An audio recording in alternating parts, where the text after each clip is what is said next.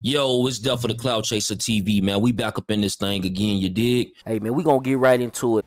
When you finally got that moment where it was just reflecting on your child and not seeing his face again, what was that like for you? It's a struggle, man. It's a struggle every day.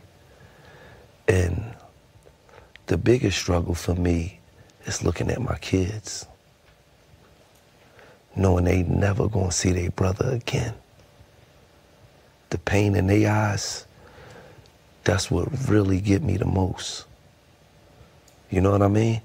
When I gotta look at my wife and she just start crying for no reason, and it's just like, it's something you will never get over.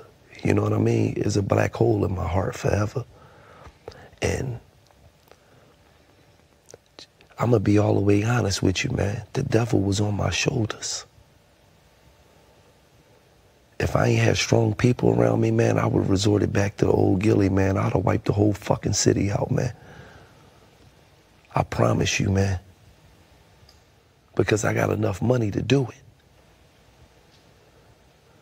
But it was people like Wallow, it was people like Freeway.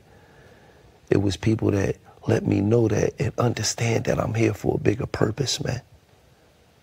And when I sat down and I really thought about it, I said, I don't want to be a fucking mockery to these kids. These kids that I tell every day. I try to give them the game, the guidance, attention, motivation, and education every fucking day.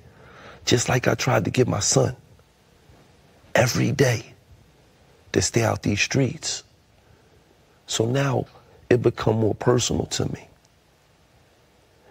It's more personal now. It was personal then, but it's even more personal now because I lost my son.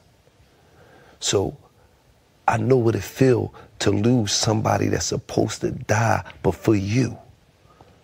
And I can sympathize with all these parents out here who lost a fucking child.